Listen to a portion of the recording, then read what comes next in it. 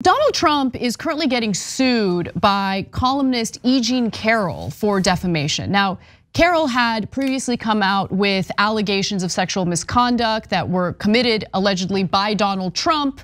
And then Donald Trump not only denied it, he went on to say some pretty terrible things about her, including saying she's not my type. Like basically saying like, I would never do that because she's not attractive enough for me. That was the argument he made. No, let's be a little bit clearer. She's not attractive enough for me to sexually assault her. Right, that's what he said. So she sued him for defamation after that statement, and that lawsuit is ongoing. Now, in lawsuits, of course, the person being sued tends to be deposed. So Trump has been deposed. And something insane happened during that deposition. Now, the deposition has just been unsealed, and here's what we know about it. During the deposition in October, Trump was shown a 1987 photo that featured him, his accuser, Carroll, and her husband, and his then wife, Ivana Trump. Pointing to Carroll, he declared, "It's Marla," meaning his ex-wife, Marla Maples. So here's how the conversation went with the attorney representing Carroll and with Trump. "You're saying Marla is in this photo," responded Roberta Kaplan, attorney for Carroll. "That's Marla, yeah, that's my wife," Trump replied. By the way, Marla Maples is his ex-wife. "No, that's Carroll," corrected the former president's attorney, Alina Habba. "Oh, I see," said Trump. So we have a side-by-side featuring Carroll and Marla Maples. And to be honest with you, I mean, there is a little bit of a resemblance, but and those are from different eras. They are from different eras, to be fair. Yeah. But nonetheless, how did you confuse the woman you allegedly sexually assaulted with your ex-wife? Well, there's two interesting things that come out of that.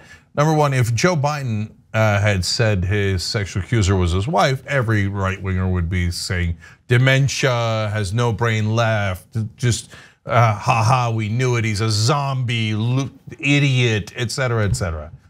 So you're gonna say it about Trump? Of course not. Of course not, because you're all liars and you're all hypocrites. When Biden slips up, we tell you about it, and we tell you a little concerned about it, right? Javier Baccaria, yeah. Yeah, we talk about it all the time because we're honest. But there's no one honest in the right wing, no one. They can't tell that the guy, Trump, has massive issues with his mental faculties.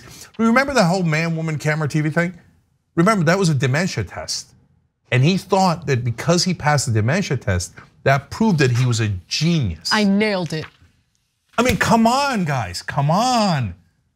Look, you can argue that he never had any IQ to begin with, that he was always painfully dumb, right? You can make that argument, okay, that's a fair argument.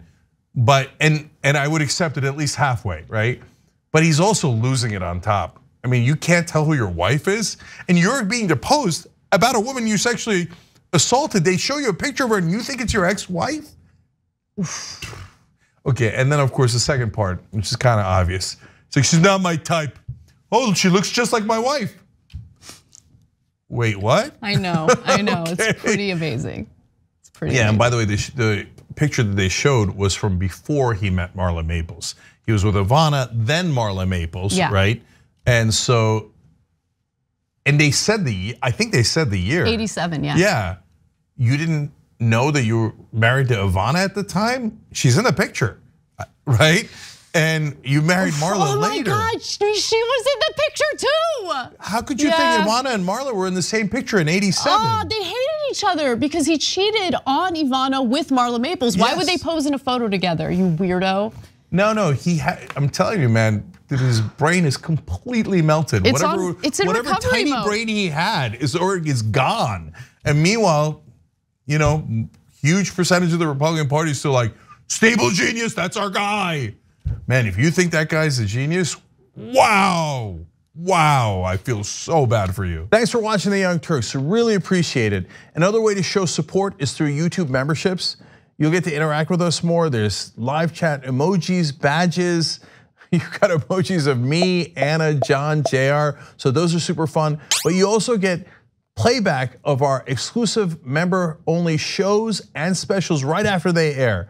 So all of that, all you gotta do is click that join button right underneath the video. Thank you.